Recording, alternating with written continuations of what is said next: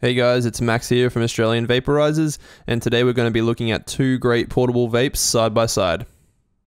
The two units I'm going to be comparing today are the Crafty by Storz Bickel and the Pax 2 by Pax Labs. So we've already compared the Crafty to the original Pax in an earlier video, but if you haven't seen it, I'll give you a spoiler, the Crafty one. Will the Pax 2's updated feature set tip the scales in its favour, or will the Crafty continue its reign? You'll find out by the end of this video.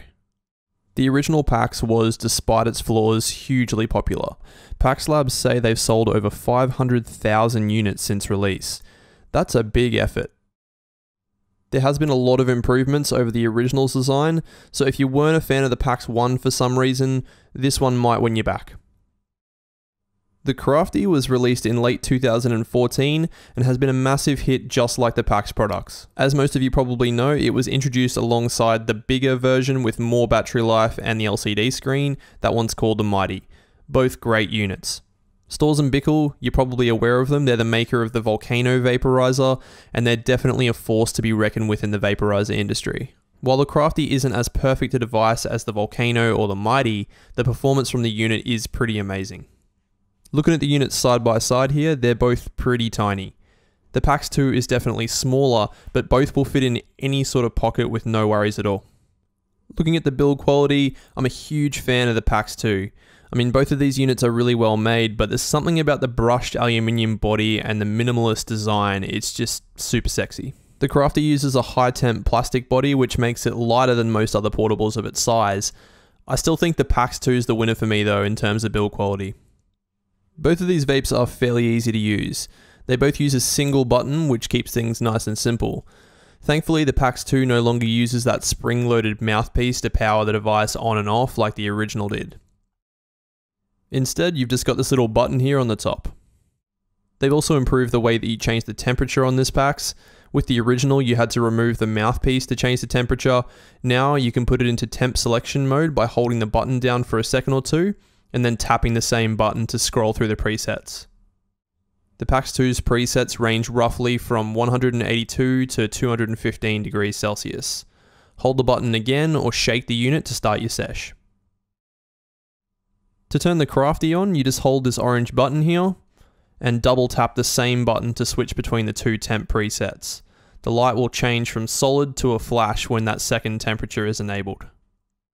So yes, only 2 presets with the Crafty as opposed to the Pax 2's 4, but these 2 presets are actually programmable and you can adjust them with the Android or iPhone app.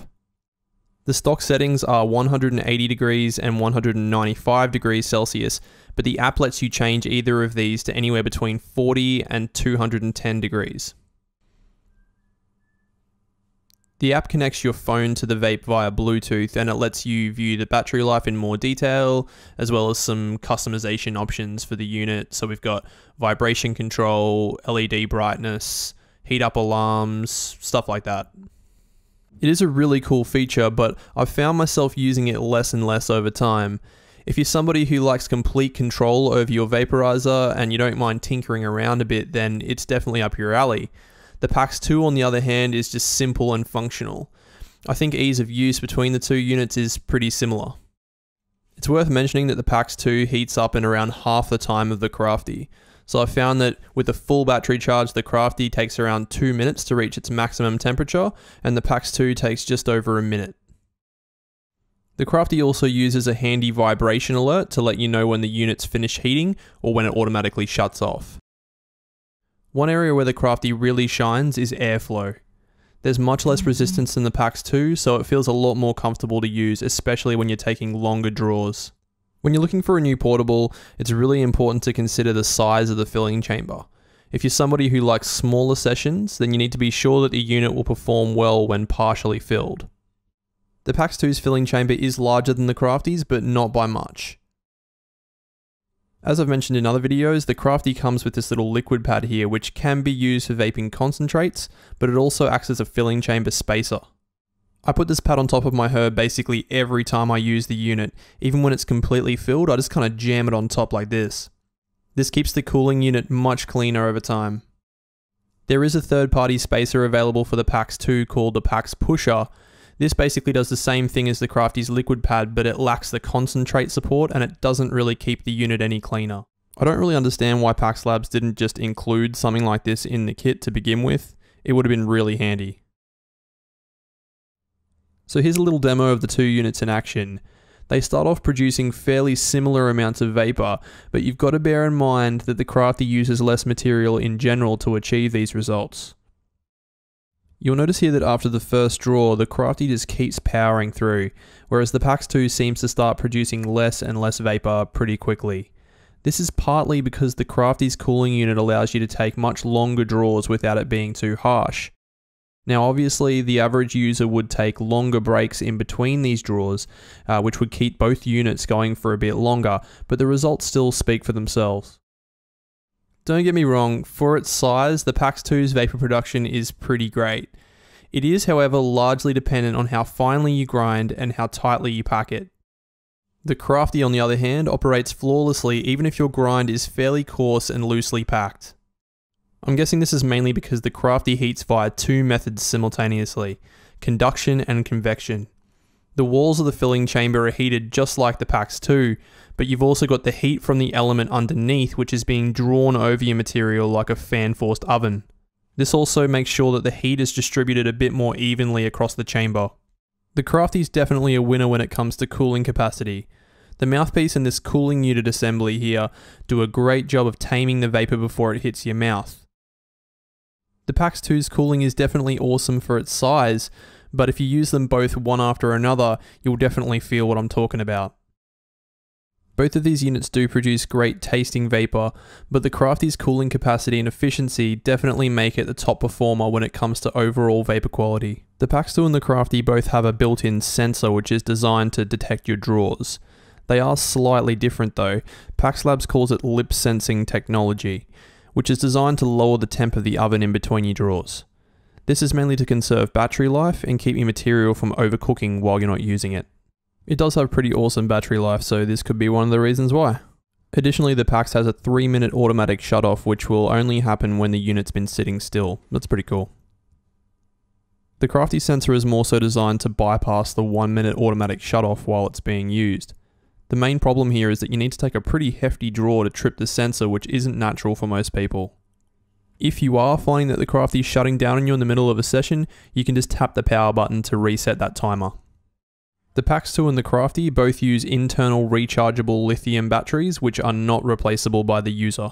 Both units charge via a micro USB cable, but the Pax 2 actually sits on a magnetic charging dock rather than having a jack on the side of the unit itself like the Crafty does. You'll get about 3 or 4 10-minute sessions per charge with the Crafty, as opposed to the 6 or so 10-minute sessions that you'll get from the Pax 2. As always, please bear in mind that these figures depend on your temperature setting and your draw style. The Crafty does charge a bit quicker than the Pax 2, but only because it comes with a fast charging wall plug adapter. If you happen to have a spare 2000 mAh USB to wall adapter laying around, the Pax 2 will charge in around 2 hours just like the Crafty. Still no pass-through functionality for the Pax 2, I'm afraid, so you can't use this thing while it's charging. As I mentioned in the last comparison though, if you use the Crafty while it's plugged in, the battery will still continue to slowly discharge, so it's not a true pass-through. Just a small setback for the Pax here, it's definitely still the winner when it comes to overall battery life. As far as maintenance goes, both the Pax 2 and the Crafty are fairly average. As I mentioned earlier, if you're using the Crafty's liquid pad every session as a spacer, the cooling unit actually stays pretty spotless except for some kind of minor oily buildup. I usually just use some isopropyl alcohol on a bit of paper towel to wipe out the filling chamber, the bottom of the cooling unit and the top screen every few weeks. You can take the cooling unit apart once every few cleans and just soak the individual parts in isopropyl alcohol. The Pax 2 will need more regular maintenance, but it's nowhere near as involved as what the original Pax was. The vapor path still needs to be cleaned using a pipe cleaner, but the filling chamber, oven lid and mouthpiece can simply be wiped out with isopropyl and some paper towel. When it comes to parts that need replacing, the Pax 2 is actually pretty good.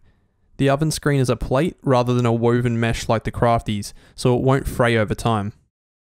Not to mention the fact that the Crafty's liquid pads tend to block up after a while of use. If you do go for the Pax 2 though, you can definitely expect to go through your fair share of pipe cleaners. Definitely two of the highest quality portables here, but if you're after something small and need to be using it frequently, and this is really surprising for me, I would actually go for the Pax 2. It has a simpler feature set, less moving components, better battery life, and a more durable casing. With that being said though, is it really worth the trade-off when the Crafty's vapor quality and airflow are so great? It's a tough one. The Pax 2 has a 10-year warranty, which is hard to beat. The Crafty has a 2-year warranty, which is great, but obviously with a longer warranty comes more peace of mind.